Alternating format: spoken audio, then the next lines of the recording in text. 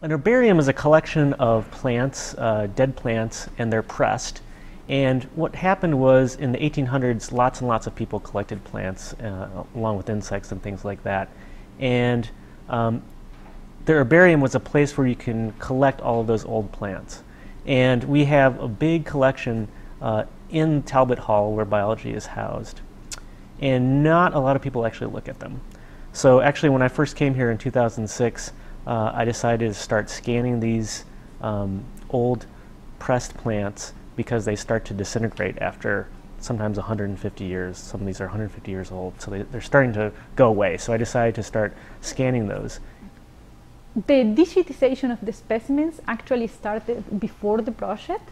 Professor Andy McCall started digitizing with the help of his students all the samples, but he didn't have, he just had the images. He didn't have a place to put them. He didn't have metadata for the images. So when the project started, we took all those images and students helped us adding the metadata. And some of these specimens, again, are over 150 years old, and some of them are from places that actually don't have plants anymore. There's one particular place that we looked at where it's in Yosemite National Park. It was in a giant gorge that was filled in to make a lake for San Francisco, so there aren't any plants there anymore. The only plants that are around now are in herbarium. And so these are quite precious, and some of them are quite rare, and we also use them to figure out where plants have been and where they're going in terms of migration and even with global climate change. So there's lots of uses that we can use for these plants.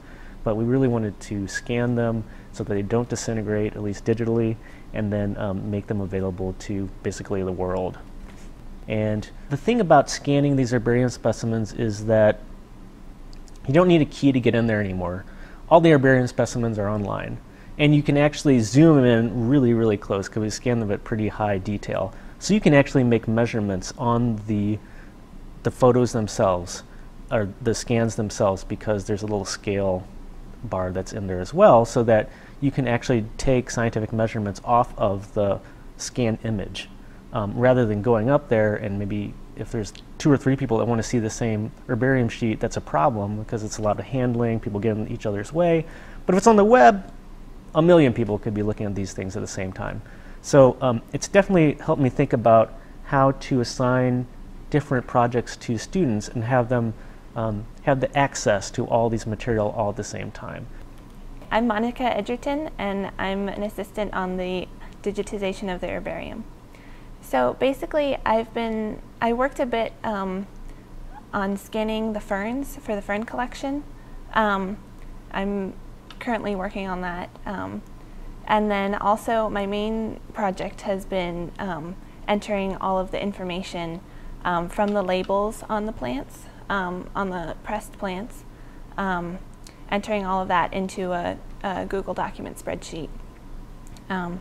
Takes a long time, but it's really interesting to, I have to decipher the handwriting, and as Dr. McCall mentioned earlier, they're really, really old specimens, so the handwriting is, oftentimes very hard to decipher, but I put in the location of where the plant was found, the name of the plant as it was written on the label, who collected the plant, and any other details that are on the label.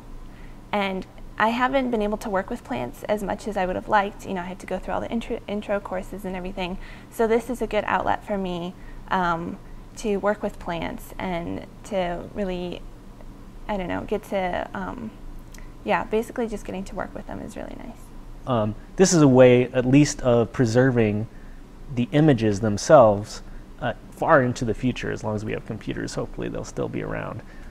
Whereas the actual specimens themselves are disintegrating even as we speak now. It may take another 100 years for them to totally turn into dust, but I think they're very valuable because, especially given in terms of conservation of our biodiversity, people need to know where species used to exist to figure out how our biodiversity has decreased now, from past till now. So we need some sort of baseline. One way people do that is to look at the herbarium specimens themselves and the dates and the places where they collected.